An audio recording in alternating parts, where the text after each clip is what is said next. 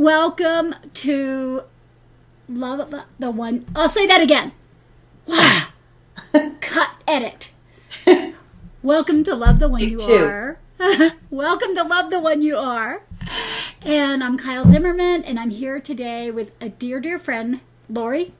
And Lori and I have known each other, I don't know, 10 or 12 years. Mm-hmm. I would say, yes. Something like that. And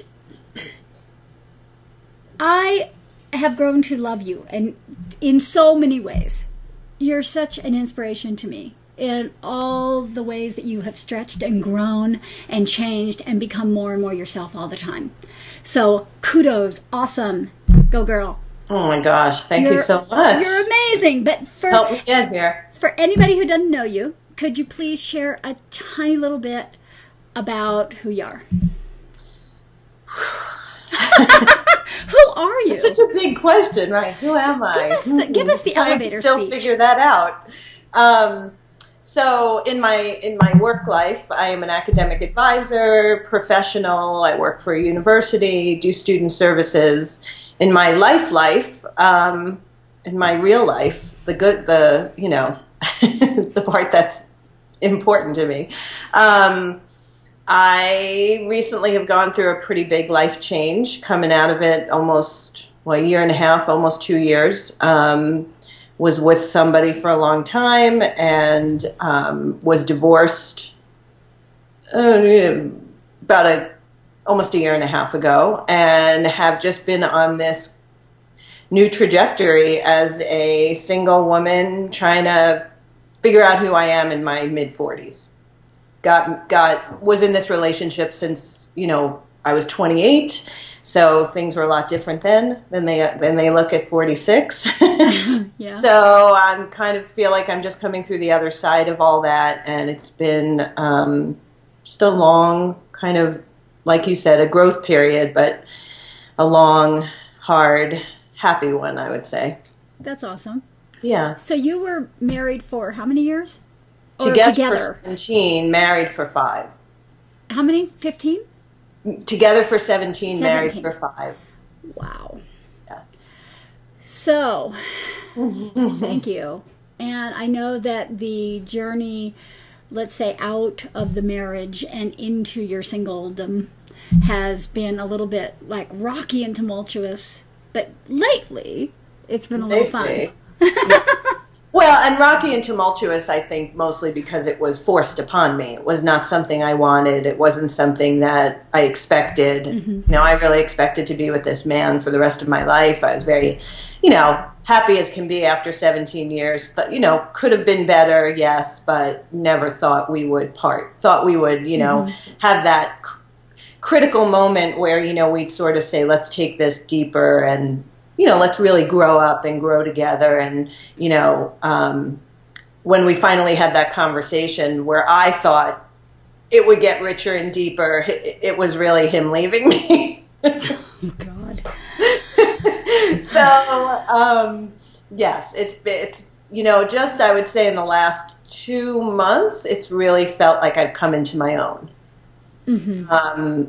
Where I was thinking last night, I was telling you I went to a concert and I was looking at all the couples in the audience. Mm-hmm. And I remember shortly after we split, it would just kill me to see couples together. Uh-huh. Whether they were happy or not, to me, that represented family, yeah. Which I kind of no longer had. And it would just break my heart, I just couldn't. I just thought I've lost my family and I'll never have that again. And now, as a single person watching people, I can kind of appreciate couples for what they are and who they are. And I don't sort of drown in the sorrow of seeing that anymore. And I feel really good being a single person.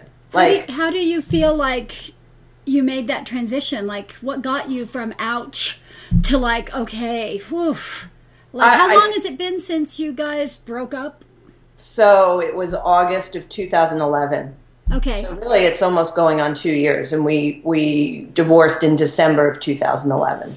So, okay, 2 years, and And so, yeah, so what helped you, or what do you give credit to in your own psyche for helping you make that transition from, oh, God, couples, I can't stand it, to, oh, my God, I can see that, I have some distance.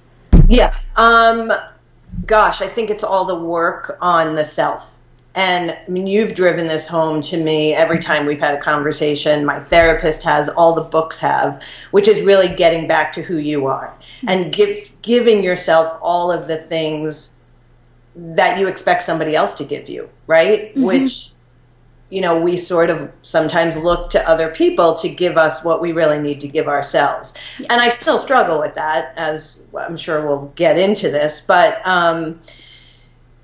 really focusing on, okay, that's out there, and I don't really have control about that, or, that could be a good situation, that can be a bad, it doesn't really matter. What matters is who I am as an individual, what I do out in the world, what I do in my house for myself, what I do to kind of fill that void that was left when my husband left, right? Yeah. When, the someone who gives you attention, someone who takes care of you, someone, for me, these are the things that, so to have to take care of myself. Yep. Which is, I'm good at taking care of myself, but the emotional taking care of yourself, I've always looked for other people to kind of do that for me.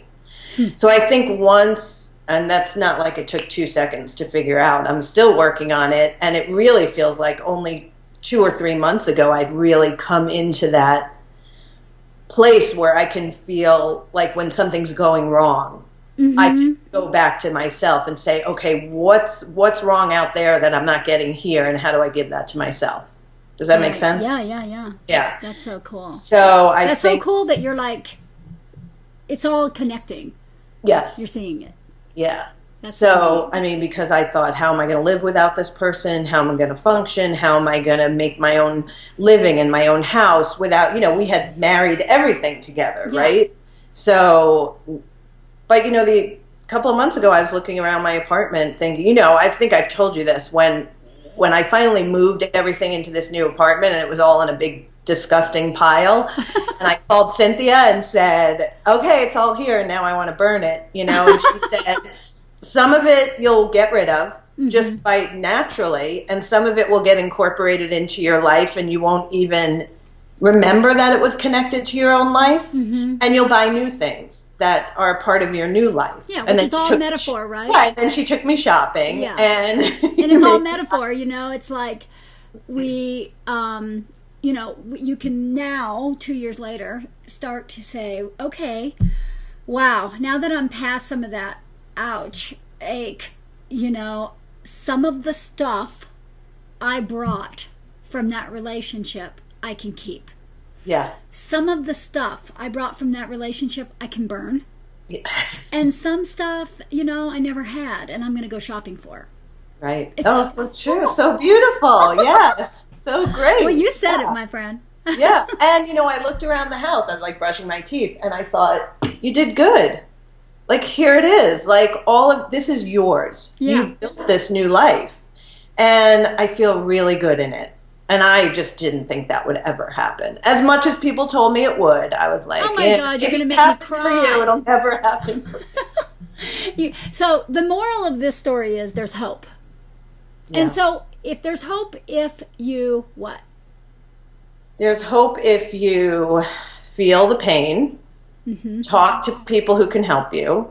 Don't just shut yourself up in your house, which is really easy to do. Right? I remember reading something that said, say yes to everything. So even though I was so grief-stricken, I would go do things just to get out there in the world, And even if I went for an hour, even if I was crying while I did it. Right. I did it. What was that looking like? Give me an example. Is that like at the gym on the treadmill? People's houses and just see them and, start crying before the dinner party and then, sit down for dinner and just be numb, but I would be there. Yeah. I would be with other people who nurtured my soul, The zombie period. Yeah. Oh, yeah. Yeah. That's a good term for it. Read a lot, processed a lot, did not check out. I mean, I think I went through the pain, I went through the discomfort, and it's making it easier now the past few days I've had a little discomfort, and it just makes it easier to be in it because I know it will go away, and I know it won't kill me, and I know it will, there's ups, there's downs. Remember you drew me that spiral? With the bad and the good. I don't remember, or sad and happy. Right. And it's true. Well, what I say is actually like life, you're traveling on a spiral and you're going around, and because I don't know, maybe it was you who asked me one time, how come I'm always fucking coming back to the same problem or the same place over and over and over? And I said, because you're going on the spiral, and every time you hit bottom, you're going back to the core issue you have to deal with. It looks different every time because you're at a different place on the spiral, but it's that same thing, and you're bringing all those experiences and all that growth with you each and every time you hit that bottom note again. Right. So it's so cool. It is cool. What is the one thing you would tell your 2-year ago self now?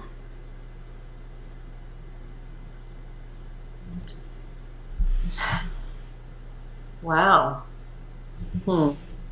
That woman who was devastated and sitting in a pile or being a zombie at someone's house. Probably that you really have the strength to get back to authentically who you are.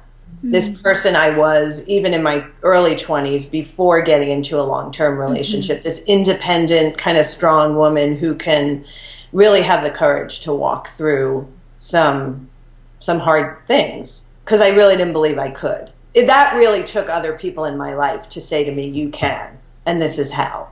So one of the things that you would say, it sounds like one of the things that you would say that you really needed and took advantage of was the other people in your life who were there for you. Yeah. Asking for fucking help.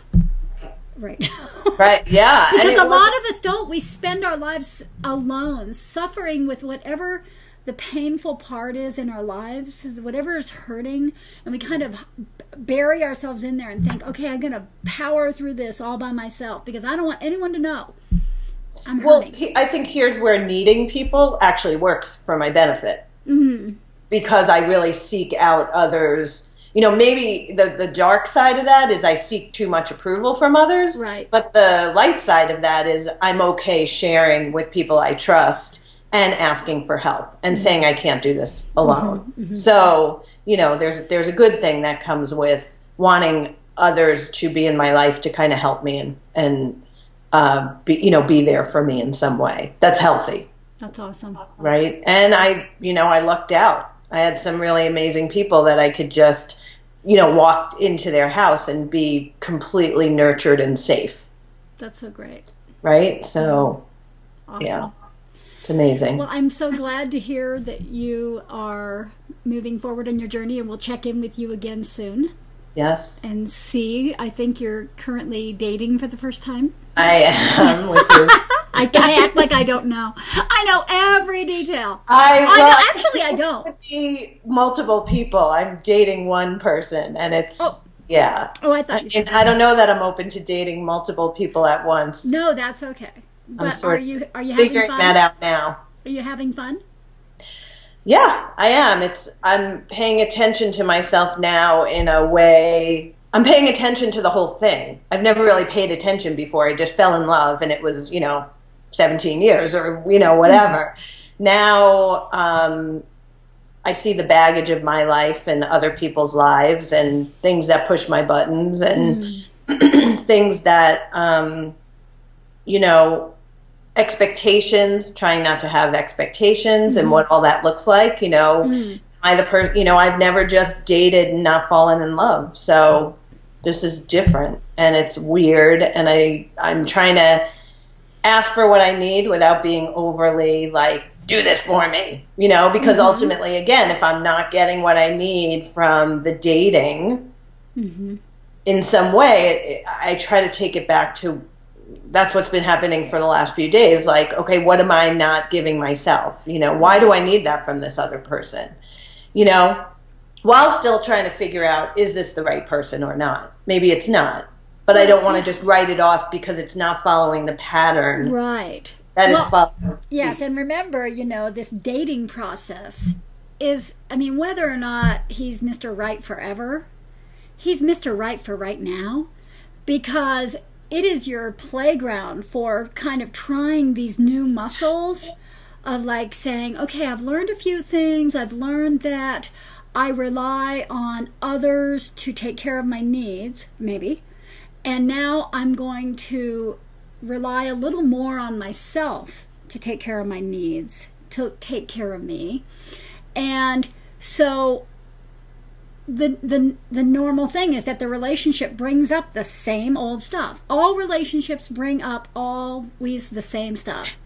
But this time you have a consciousness. It's like this part of your psyche has emerged above the water. It's like an iceberg that's coming up.